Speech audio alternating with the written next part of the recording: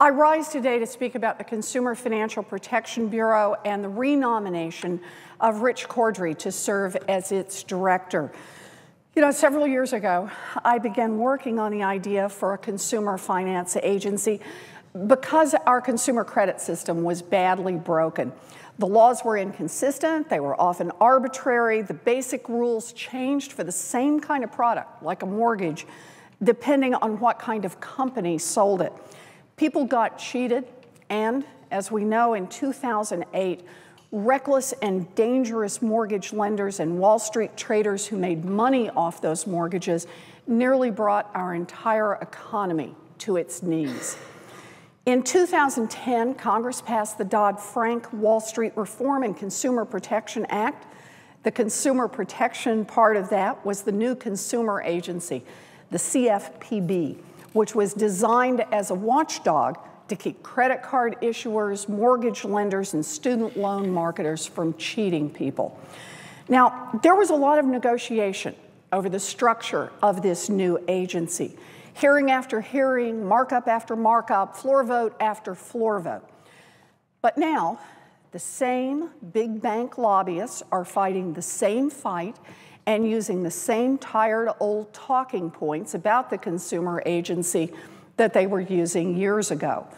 You know, you really have to wonder just how much money they are making fighting this fight over and over. But now, let's go ahead one more time and talk about the facts.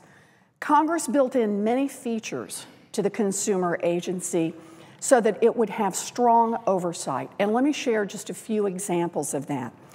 The CFPB is the only agency in government that is subject to a veto from other agencies over its rules, the only one. The CFPB is the only banking regulator that is subject to a statutory cap on its funding, the only one. The CFPB director is legally obligated to produce regular reports to Congress, to testify before Congress regularly, and to comply with audits. And Mr. President, the CFPB has now testified more than 30 times before Congress, 30 times. In addition, the CFPB is subject to all the regular constraints in our system of government that constrain every agency, the Administrative Procedures Act, judicial review, and so on. And of course, there's the ultimate oversight. Congress can overrule any CFPB regulation. Now, since the agency has become law in 2010, there have been two major developments. The first is that Director Cordray has done an excellent job. He's won praise from consumer and industry groups and from Republicans and Democrats for his balanced rulemaking and his measured approach. Small institutions like community banks and credit unions, the ones that didn't cause this crisis, think he's been fair and effective. And other institutions that want a fair marketplace, those that don't want to make a profit by cheating their customers, they like Rich too. And Mr. President, the agency is working. It's already forced credit card companies to refund nearly $500 million that they tricked consumers out of. And the Complaint Center is giving tens of thousands of people a chance to fight back when they're cheated. The agency has helped out military families, seniors, students. It's helped a lot of people. The agency has become the watchdog that so many of us fought for. And Rich has surpassed even the high expectations that I had for him 2 years ago when I stood next to him in the Rose Garden as the president nominated him for the first time to the CFPB. Now, there's been a second development since 2010 as well. The need for certainty has intensified. It's been nearly 5 years since the crisis, 3 years since the passage of Dodd-Frank. The banks need to know for sure who is in charge and what rules apply. They need to know that everyone will be playing by the same rules and exactly what those rules will be. And here's an example. Both lenders and consumer groups have praised the CFPB's new mortgage rules. Now it's time for everyone to know that these rules, and not the unpopular default rules that are in Dodd-Frank, that the new rules replaced, that the new rules are the law. That helps everyone. The American people deserve a government that will hammer out good rules, that will enforce those rules, and that will get out of the way so that markets can work. They do not deserve endless relitigation of stale political disputes and the uncertainty caused by repeated filibusters of qualified and proven nominees.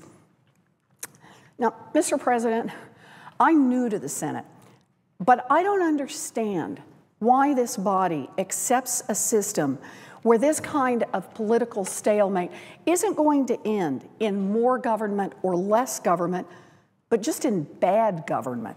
Government that lacks consistency, lacks clarity, lacks predictability, that honest businesses and hardworking families need to plan a future. And I don't understand why we would let an honorable public servant like Rich Cordray get stuck in this nonsense. I don't understand when everyone says Rich is terrific, why we can't just vote on his appointment.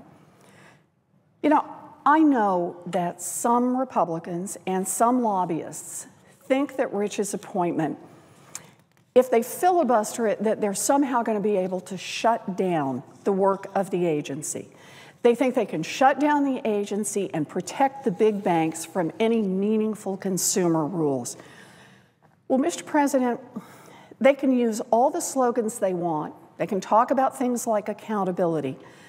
But outside the halls of this Congress and the fancy lobbying offices around Washington, no one wants more fine print and more tricks and traps. No one thinks it's okay to cheat regular people and to cut special deals for giant banks. And no one wants to take cops off the beat so that big banks can break the rules without being held accountable. So let me be clear to those who think this filibuster will shut down the work of the new agency. Let me be crystal clear. The Consumer Financial Protection Bureau is the law, and it's here to stay.